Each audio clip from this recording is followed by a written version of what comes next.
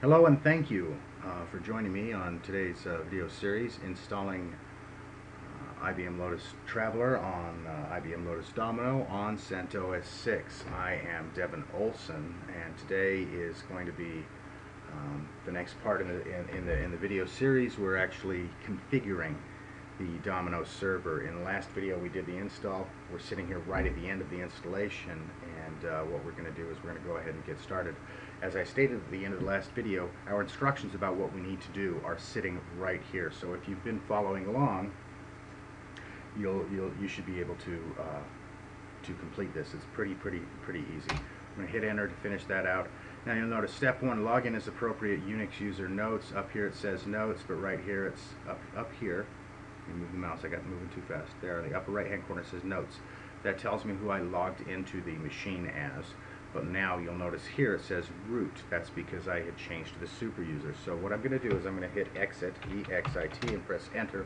And now you'll see we're back to the notes user. So now I can continue these instructions under the context of the notes user. It's really pretty much that simple. So I'll just follow the instructions. They're written right there in front of us. We go cd space / local space LOCAL space / notes data, and then I'm going to, and so I'm there, and now I'm going to issue the next command, /opt /IBM /LOTUS /bin /server. Press my enter key, and here we go. Server configuration is going to start up. Pay attention over here to this Lotus Domino server desktop thing, because it's going to change on us as we're going through this server setup here, and we're pretty much going to take the defaults. So Domino server setup, yay, I'm going to choose next. Set up the first server or standalone. In this case I'm choosing to set up a first server because it's a demo. It's not going to be part of my real domain or anything. It's going to be deleted shortly after this. Server name, let's call it Demo1. Server title, Traveler Demonstration, RATRL server. I'm going to go ahead and choose next. I do not want to use an existing ID. We're going to create it all from the very beginning. Organization name is Demo. I'm going to do something here that you should never under any circumstance do, and I'm going to give you my password, PASSWORD. That's about the weakest password I can think of, PASSWORD,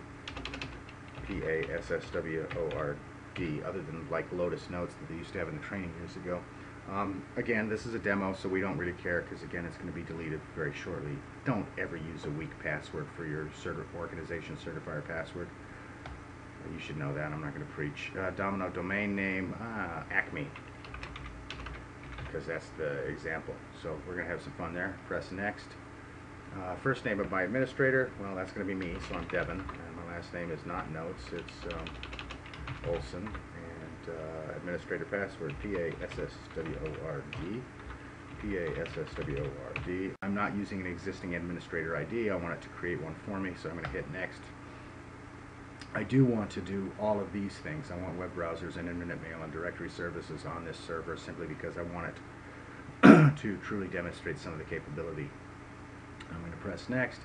That all looks good. I'm happy with that. I'm going to press next. This screen, Secure Domino Server. Okay, this is one place where I am going to talk a little bit about security.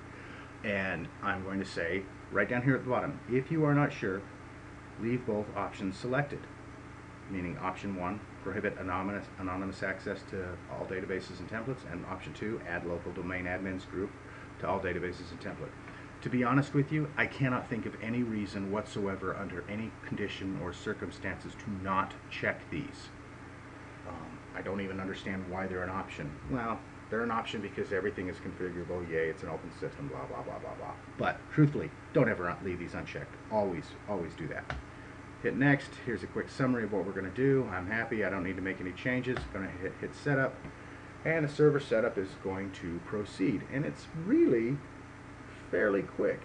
It's not slow at all. There we go. We're done. And I'm going to hit finish. And we're back here. Life is good. Pretty good. I'm happy. So I'm going to hit exit. And we're done with that. So now I want to start my Domino server. and it's pretty easy. I have this nice little icon on my desktop. I guess I don't need this screenshot anymore, do I? I can delete that. I have this nice little icon on my desktop. When I double click on it, some crazy interesting things are going to happen because this is a Linux environment. So double click, I get this thing because that which was created as an application launcher, and the operating system doesn't know what that is. So I'm going to just say yes, mark as trusted, and you'll notice it's going to change. And it's now an application launcher that is now trusted by the OS. And I'm going to go ahead and double click on it, and look at that. Here we have a terminal. It's asking for a password. This is the Notes user's password, which, if you remember, is Notes. Pretty easy. And look at that, my Domino server is starting up. I'm going to take a quick print screen. I'll come back to that in a few minutes as to why I took that quick print screen, and I'm going to save that. So there's that screenshot, and the server's starting up. We can see all the wonderful tasks and services and processes beginning. LDAP is beginning. Hey, I'm pretty happy. It looks like the server's starting to run. It's getting exciting. Yay. But there's going to be a problem. And the HTTP server is trying to start up, but there's going to be a problem. Let's wait and see what the problem is. Right there. There's another problem. I'm going to print screen that. And we're going to save that. And screenshot 1.png. And we'll save that. So here are the two issues that we need to deal with now that Domino has been installed. The first issue.